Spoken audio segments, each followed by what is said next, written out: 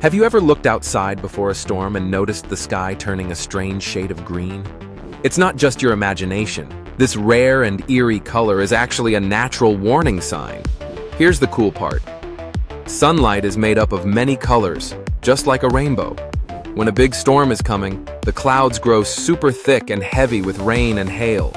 These dense clouds block most of the sunlight, but the sun's rays near sunset or sunrise are lower in the sky and often look reddish or yellowish.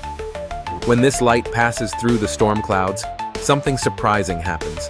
The water droplets and ice inside the clouds scatter the red and yellow light, leaving more blue light behind. But when there's a lot of moisture in the air, that blue light mixes with the yellow light, making the whole sky appear green.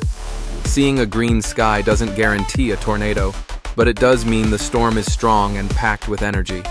So next time you spot that eerie green glow, you'll know a powerful storm is on its way. Have you ever seen the sky turn green before a storm? Subscribe now and discover new facts every week.